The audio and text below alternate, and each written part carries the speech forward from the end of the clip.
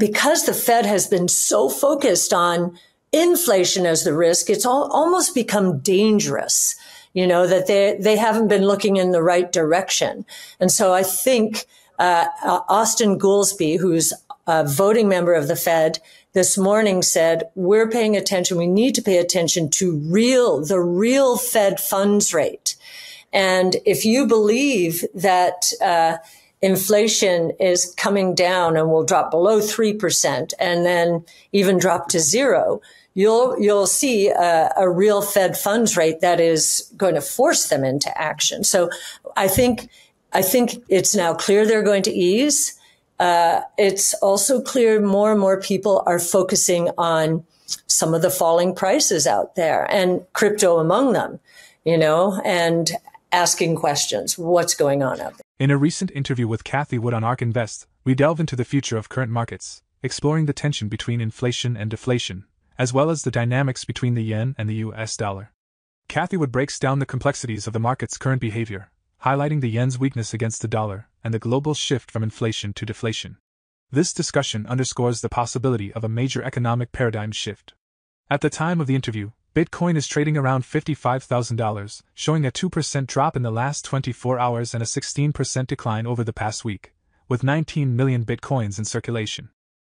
Before we continue with the rest of the video, do check out daily 5-minute crypto newsletter with all the latest crypto and Bitcoin news.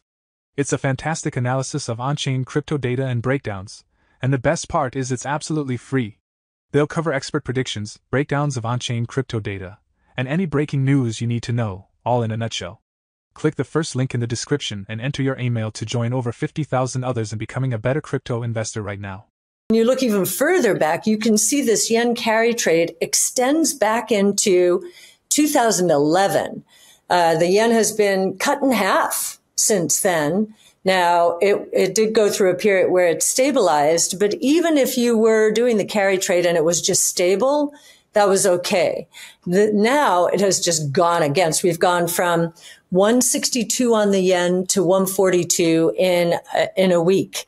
And I know this seems upside down. That means the dollar has gone down versus the yen. The yen has gone up. So all of those speculators and others betting that the yen would continue to at least be stable or go down, they are probably being hit by margin calls. And we're trying to figure out who they are, because it does seem much bigger than just crypto, right? I think it is much bigger than crypto. Yeah, one other thing on that, the assumption, as I mentioned earlier, is that the carry trade involved, shorting yen or borrowing yen and buying government bonds. That does not seem to be what has happened. Or if it is, what we're seeing now, there's been a flight to safety into bonds. They have not been selling off, as you might expect if they were the other side of the carry trade, unless this flight to safety is overwhelming that. But it does seem that this hypothesis, and Nick, you were the one who surfaced it. I know that I had been saying this Mag 6 trade is very unusual, that it would be only these 6 stocks driving the market forward, but it kind of makes sense in the context now of this carry trade. Interesting. The day or a couple of days before the Fed made its decision, the former president of the New York Fed, Bill Dudley, came out and said, okay, when the facts change, I changed my mind, and I'm changing my mind. I think they should ease tomorrow or in this next move. And I thought to myself, wow, what does he see out there? So they didn't do it. And we've gotten 2 very weak reports, the Purchasing Managers Index and the employment. If you look through the employment, it was a very weak report. And I have a feeling that the Fed, if the markets don't settle down, is going to have an emergency meeting before the September meeting. You have Jeremy Siegel, a very well-known professor from Wharton, who's calling for immediately, 75 to 100 basis points. I think what this is saying is more and more people are beginning to understand that the risk is not inflation. It is deflation. It is falling prices. As we just heard, Cathie Wood passionately discussed Bitcoin's potential and its role within the global economic landscape. Now, let's delve deeper into the inflation versus deflation debate and how it impacts currency markets. Wood expands on current market trends, focusing on the unprecedented monetary policies implemented by central banks around the world.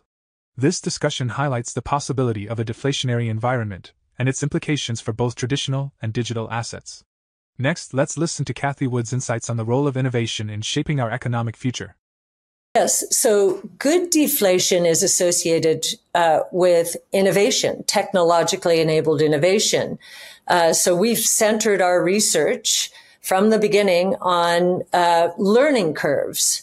And we try and measure the rate at which the costs associated with each technology fall. So our world is used to deflation. We expect it. But most of the rest of the world is not used to deflation. They haven't seen it for any long period of time.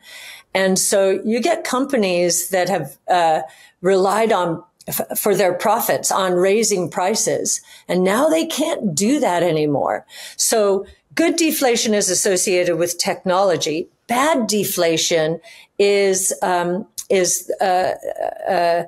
function of companies just raising prices and basically the consumer saying no, and they're being forced now to cut prices when their cost structures don't allow for it. They do not have falling cost structures. And so that's bad for those companies. Bad deflation is also associated with an overwhelming amount of debt. It's, where you have too much debt and you just need to sell at whatever price to service the debt. I think that's a bad deflation as well. Bad deflation. The third one is, the Fed not recognizing that it's too tight and that monetary policy is causing a generalized decline in the price level. And you haven't heard people talk about this or like this, but I think you're going to hear a lot more about it. Wall of worry is a stock market term. So yes, you build a wall of worry, and that helps a bull market. You don't want everyone believing that it's straight up and to the right and there's no risk. You want a lot of angst out there. I think the bull market has been unhealthy in that it's been so concentrated. We've been saying for some time that a really strong bull market would broaden out and benefit many more stocks. And if we're right, and interest rates are going to come down, and we're not facing something we just don't understand. You know what I mean? It's that this is just a carry trade that should disappear, and that other companies now and stocks should be rewarded as interest rates come down. That could be a fantastic bull market. What would happen is you'd get the Mag 6, maybe marking time, maybe benefiting, but not nearly as much as all of the companies that have been neglected over these last 3 years. It's interesting. In this earnings season, analysts have been looking, okay, these are the AI beneficiaries, so they think, and they are, but they were expecting accelerated revenue growth. They didn't get it. They didn't get it from anyone. And so that was a first source of disappointment. Is like, wait a minute, these companies are spending so much on NVIDIA's GPUs and, that there must be someone benefiting dramatically, revenue growth accelerating, and it didn't happen. And now possibly you would have job cutbacks impacting any seat-based company in terms of models. So I agree. Wood provides a unique perspective on the future of money and global market dynamics. As we wrap up, consider these two thought-provoking questions. How might a shift to deflation affect your investment strategy? And what role do you believe cryptocurrencies will play in the future global economy? For more Daily Dose Crypto news, check out these two awesome videos on your screen. Click now and we will see you on the next video.